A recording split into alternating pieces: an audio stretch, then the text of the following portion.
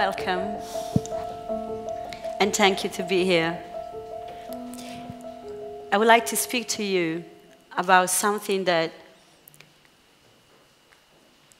I think is primarily important in our everyday life.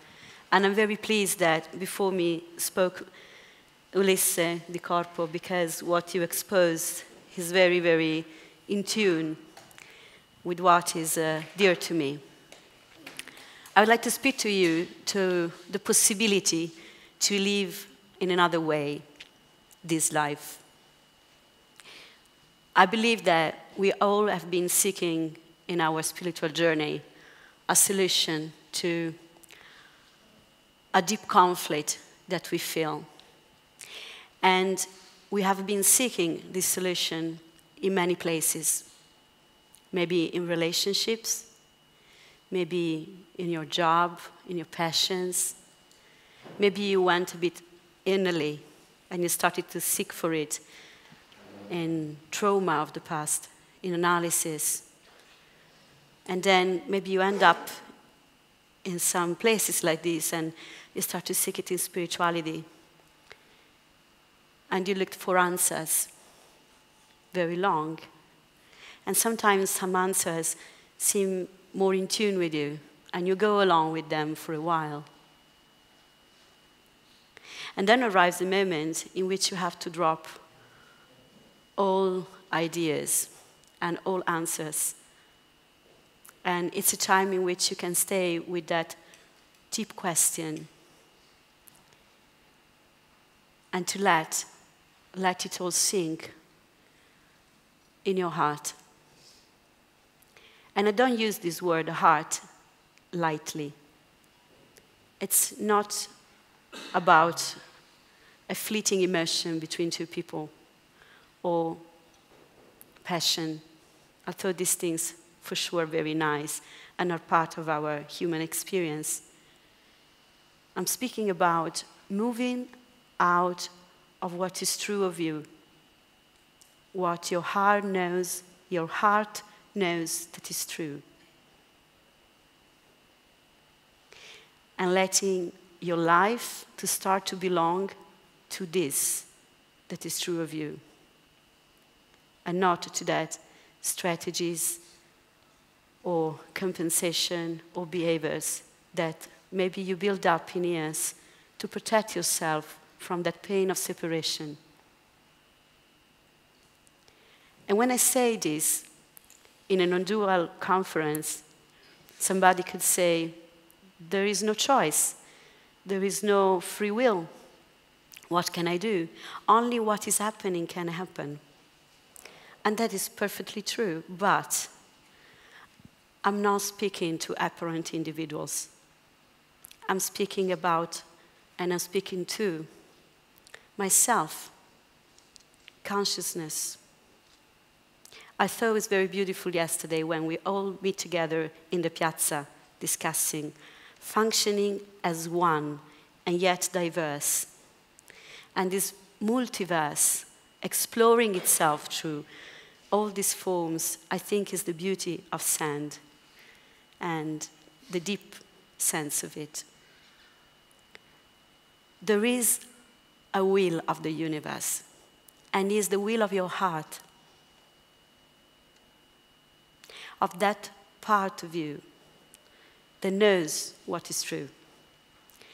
And I'm talking about letting your life start to belong to this.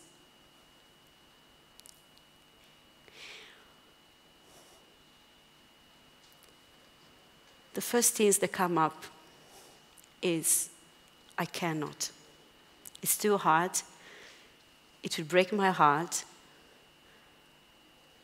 People out there are not going to do it.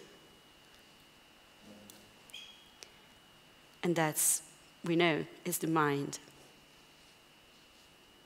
But we have this possibility, another possibility. When I say that there is no other people out there, I'm not saying it from a space nihilistic. There is you out there. One being in many forms. And what makes your life hard and difficult is to behave as if this is not true.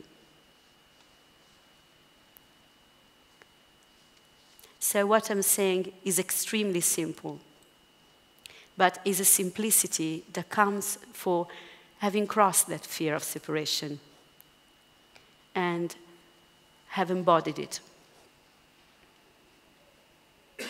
You see, often in many teachings, there is the very writers pointing to the fact that what we really are at base is nothingness, silence, void, permanence.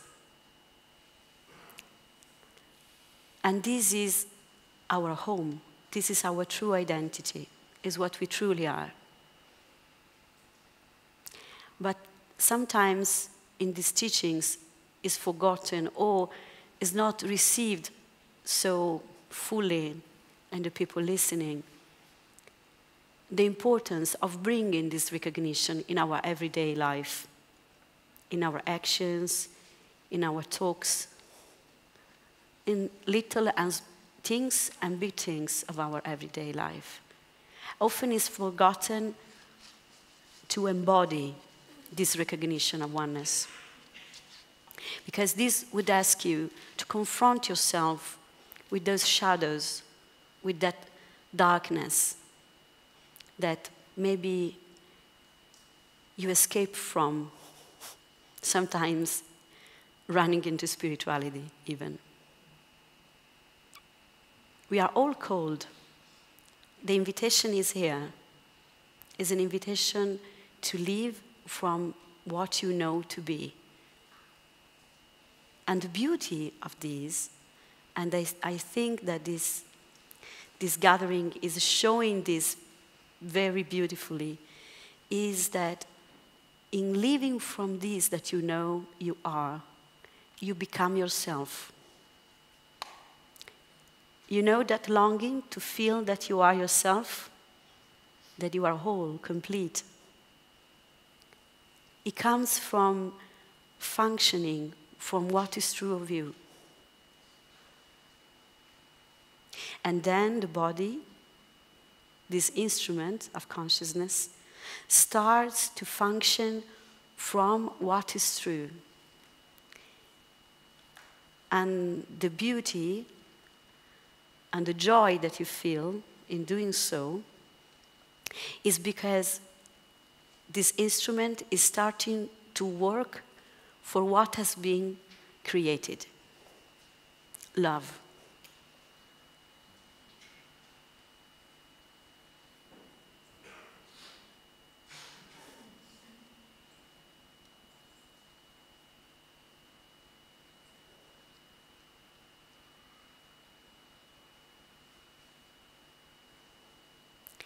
So, this transcending the sense of separation has been spoken many, many times, and I'm sure that most of you know all about it, have read many books, and have been to many retreats and conferences.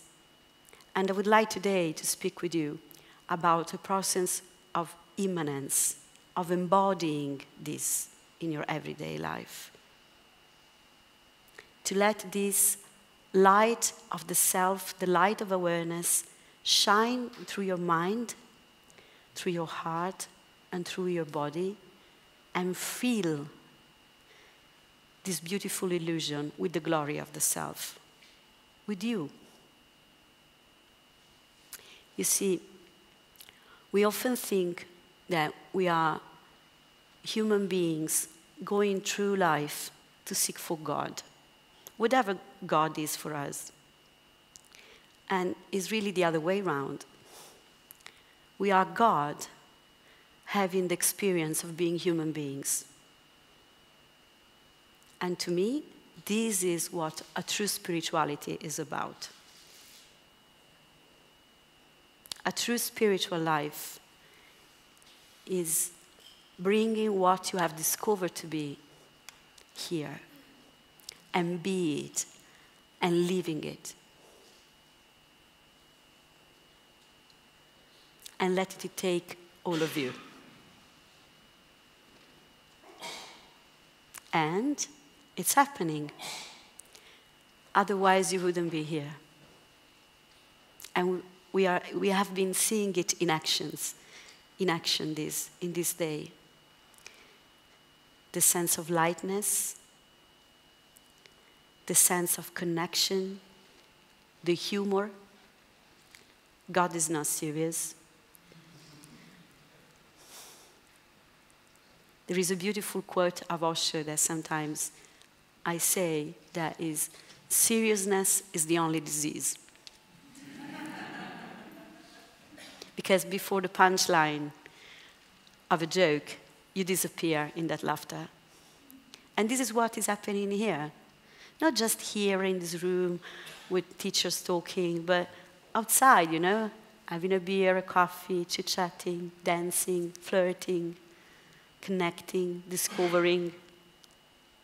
This is highly important. I could say many things, but this is really, really the most important things. Bring what is true of you in your everyday life. Dare to live from it. This is your true longing. This is the sense of completeness you look for.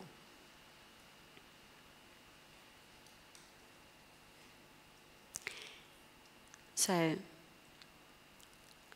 I can speak longly, but what I discovered in these years is that if I interact with you and we all listen to what anybody has to say as ourselves, we start to function as an all.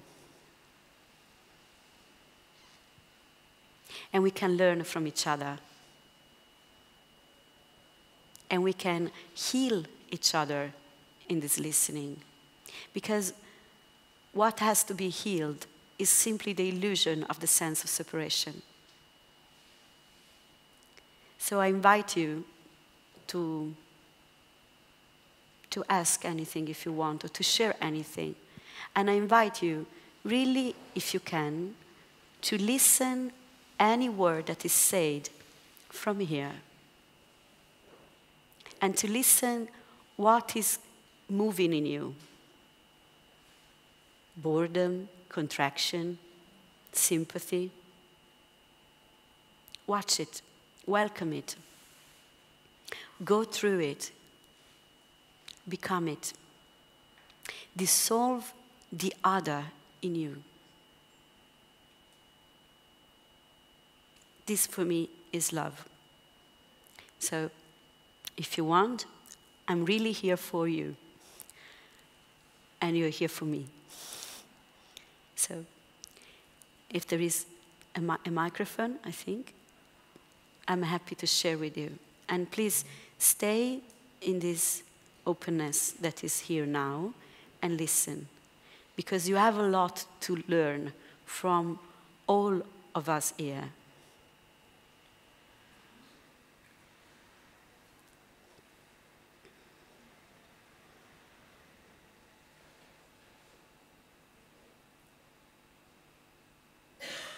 Hi.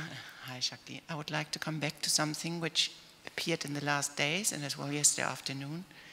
It's when you are frightened to open your heart because you're worried. Can you speak a bit close? Yeah. I'm fainting.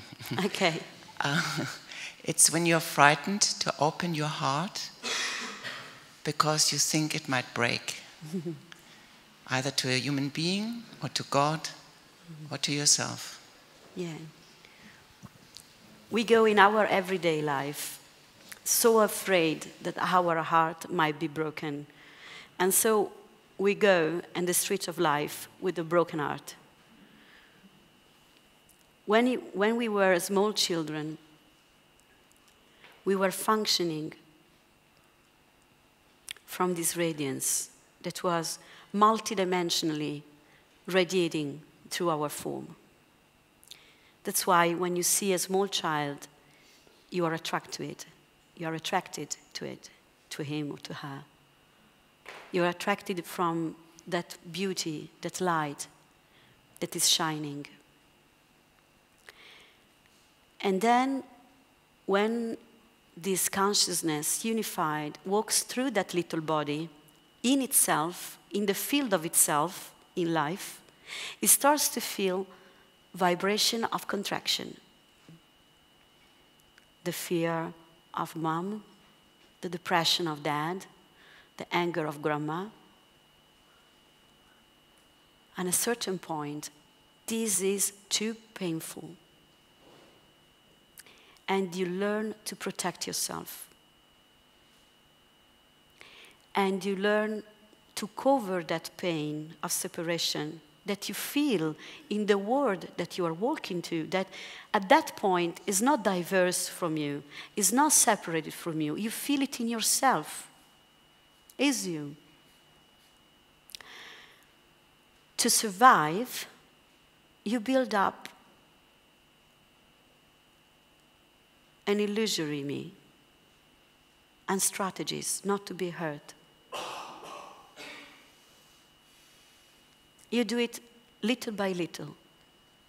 And when you are alone, you take off those masks. Maybe you are playing with your friends and you're again free and joyful and radiant and happy to be alive. And then the teacher comes and you shrink again. And you shrink again, and you shrink again, until arrives a moment in which that pain is so much and you are so angry. Teenagers feel this because their sense of identity is not crystallized yet. And they feel the desperation of seeing that it's not possible to live from that unity. They have to abdicate the longing of their heart. And then, when you surrendered completely to that pain, you become an adult. And you try to function as much as you can, but on the bottom of your soul, let's say, although there is no individual soul, you know that. And at a certain point becomes unbearable. And maybe even if you try to distract yourself with addictions or things or even spirituality, you break. And if you break fully,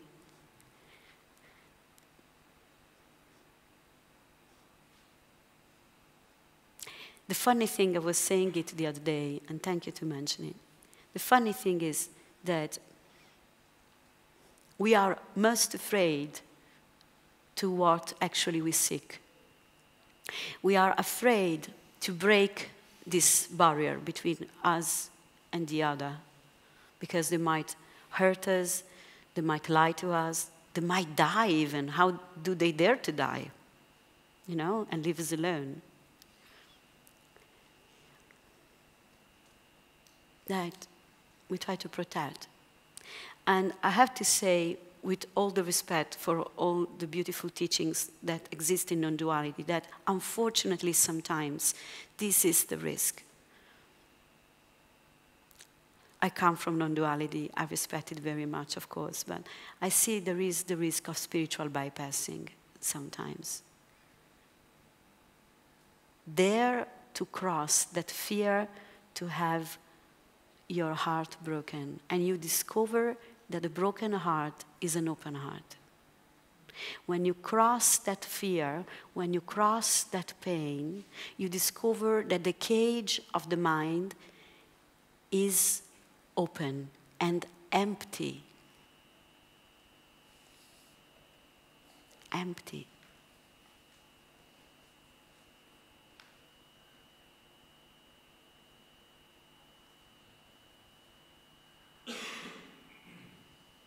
If you wait for the permission of the mind to open your heart, you're going to wait forever, isn't it? No human being is born feeling separated. Not even like Hitler or whatever person we might think of, our boss or I don't know. We are all born in this love. radiating it naturally. It's our truth. Truth is not a word. It's not an understanding of a mental theory.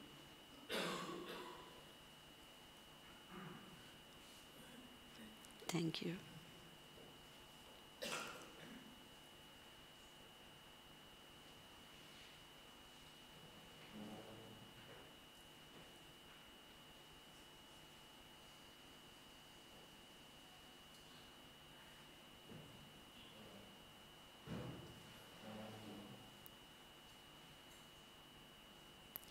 Okay, what are you experiencing now? A vibration. Try to mellow into it.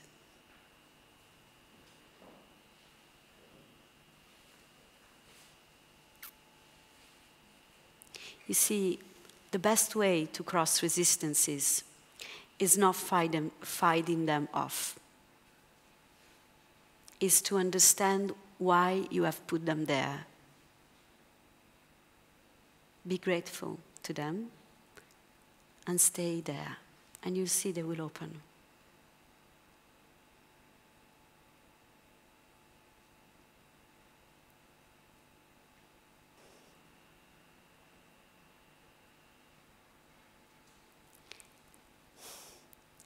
You know, sometimes people say to me, Shakti, it's easy with you. I forget my questions. But then, outside, in the real world, in my everyday life, you don't know my mother. You don't know my boss. You don't know my wife. I do. They're me.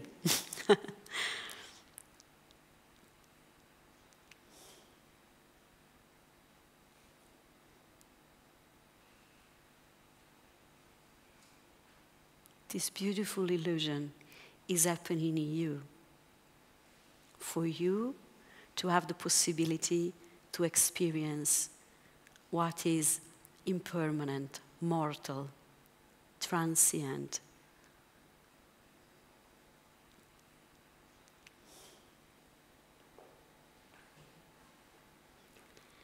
You're not doomed in a mortal body to look for an escape out of here.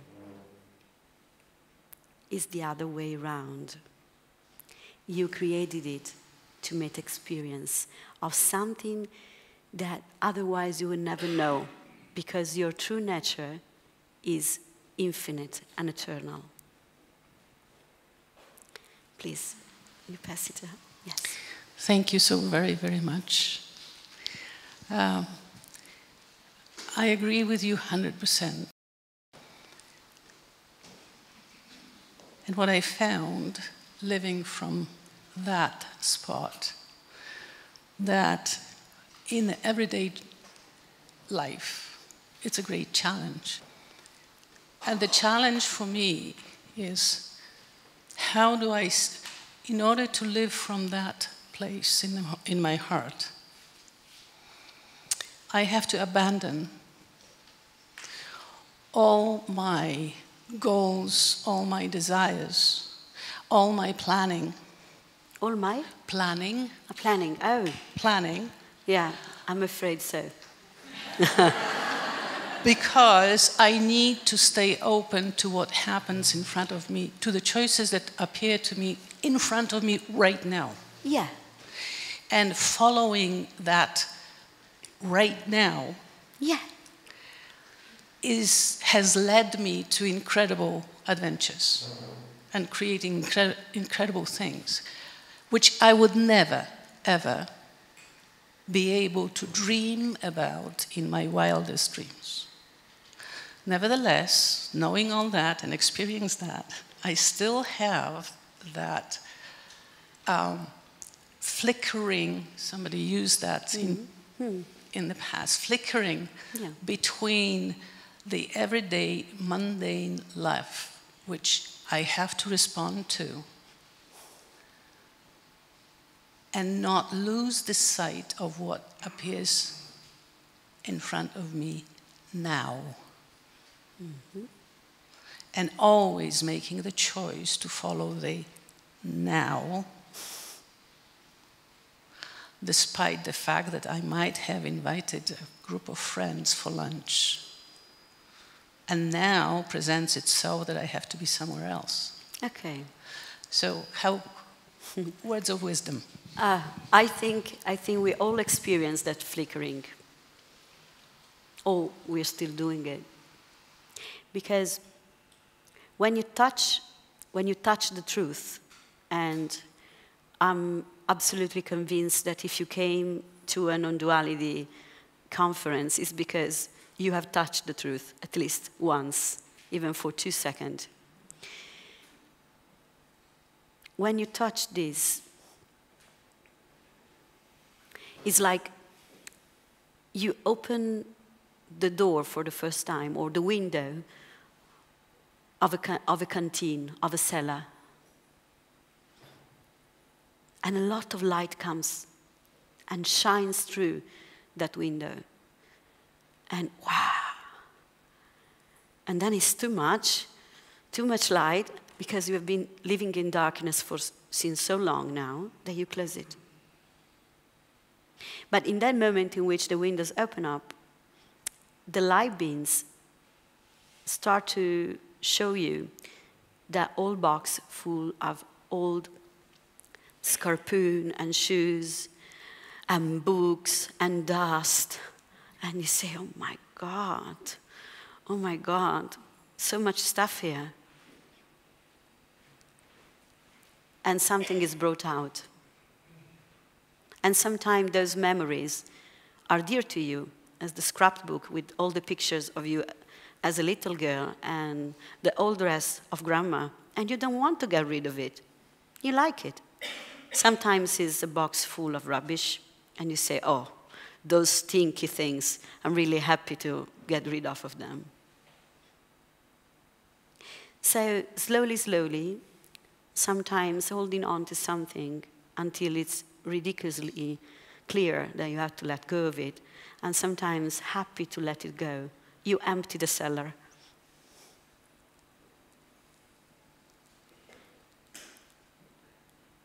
You know, sometimes I joke and say that God is the handyman that is helping you to empty the cellar. And he has to do his job. He has no much time. So you say, okay, quick, let it go. I have to go now, so please get rid of it. No, please.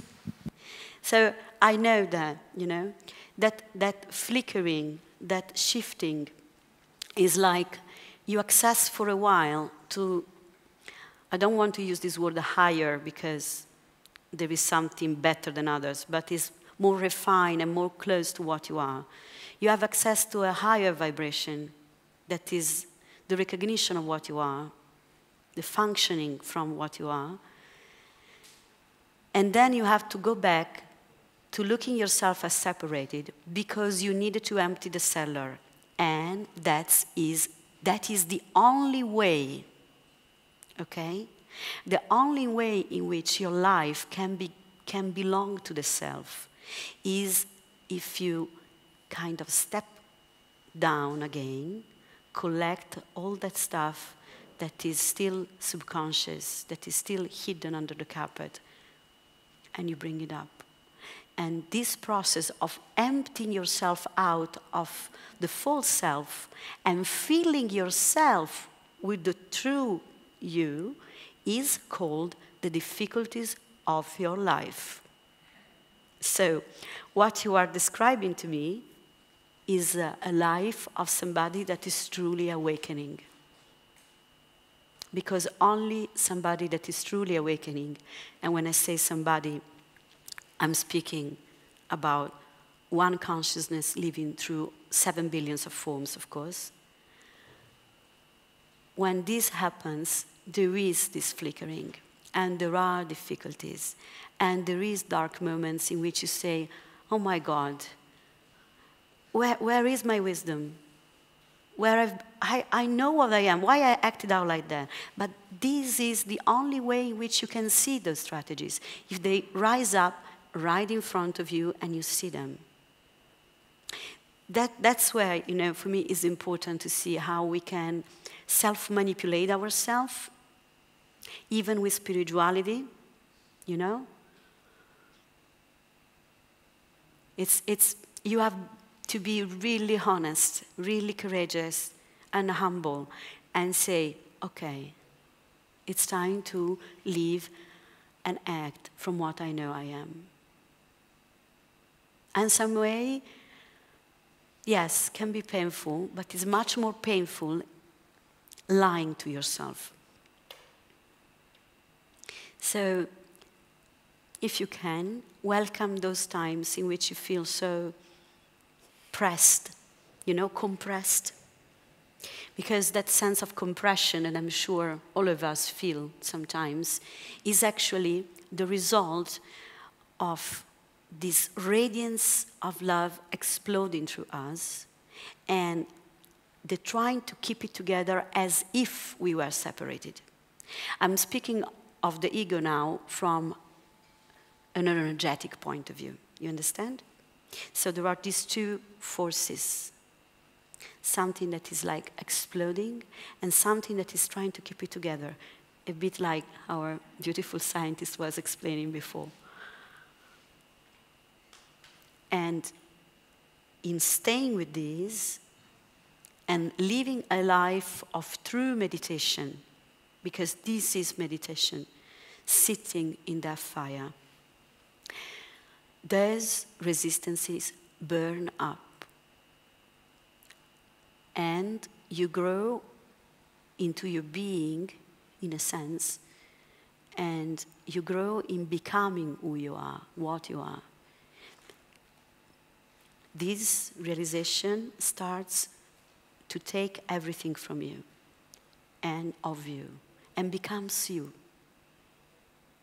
Even the cell of your body start to become this.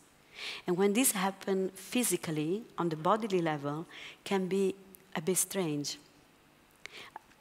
I don't have much time now, but later I will speak more about it in the second part of my talk after the break. But this incarnation of self-realization, it's a real thing. And it's cellular.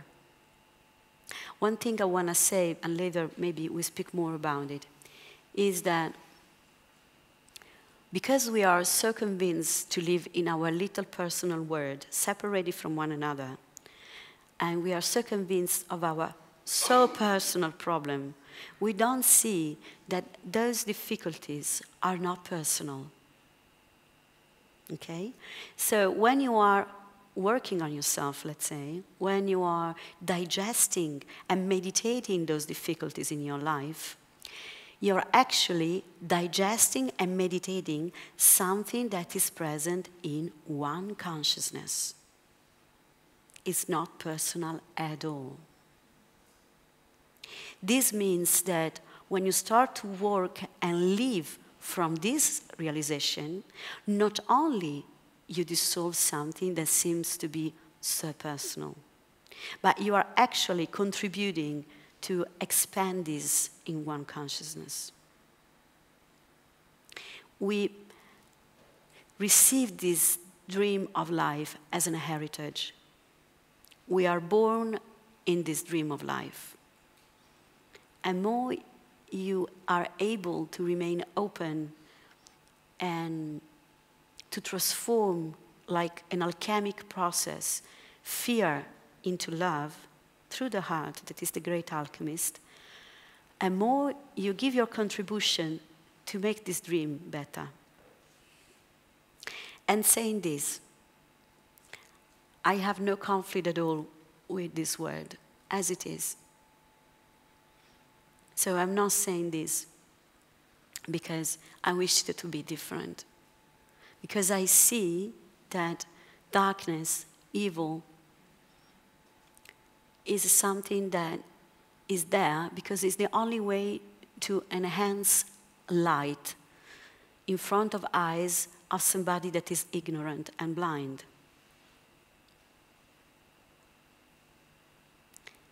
So there is a sense in all this, even in chaos. And I want to close this moment, but I invite you, if you want, to come later and we can speak more.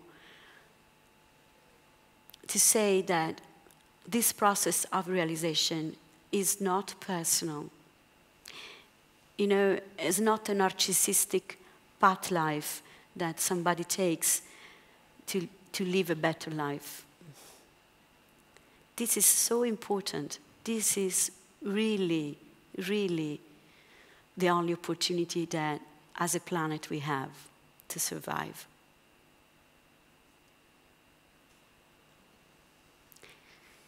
Thank you. So all the time that you really open to this is possible for you to change.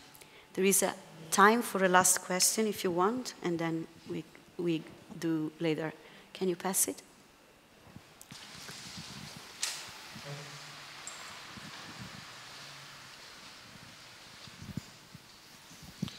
Grazie Antonella. Hi. I would like to come back to the concept of transcendence and immanence, to try to understand if it's possible to apply what you are saying in these two different dimensions. Transcendence, when God is outside space and time, and immanence, and there are different interpretations. God can be in us, God but distinct from us, can be part of us, or distinct from us, but playing an active role. Take off the us from the equation, and all remains is God. But that is how to do it? So I would like to know what you think about how to do it is, I have only 3 minutes now, so I invite you to come back to have it longer later. But are you listening? Okay. Let's do it together. Which proof do you have that you are separated? Look for a separate self now, for real, in your perception, in your experience of this moment.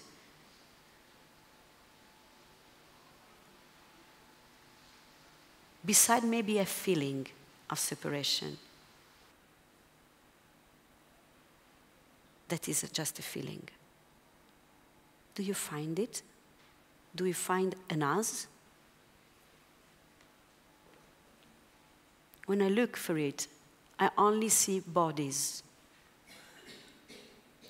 and actions.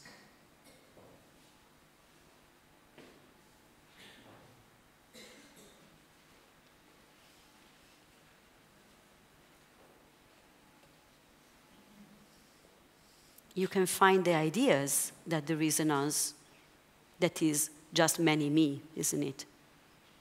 But if you look from a perception point of view, I'm serious. Really, look for it. Do you find it? Did somebody find it? Just or as a feeling or as an idea, isn't it? Because it's already here. This is already true of you. Stop pretending it's not so. Or let the pretending carry on. And when it becomes too painful, it will fall off by itself. So I will for sure speak more about the immanence of this realization, the descending of this Kundalini in the body, but I need more time. So if you like to come back later, I'm happy to speak more with you. And I invite you just to finish this moment together, to close your eyes, just a second.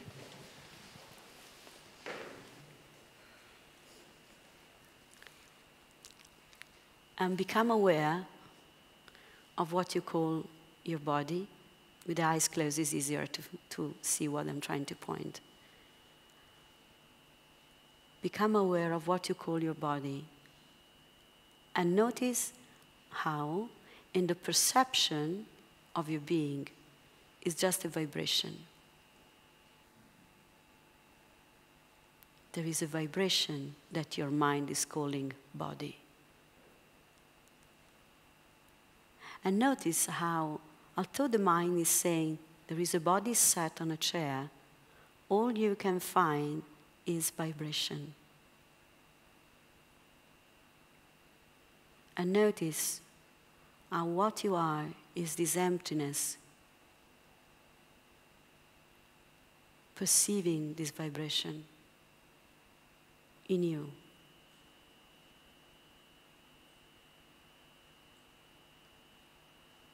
You are already this emptiness, this unconditional love that is containing the entire manifestation in you.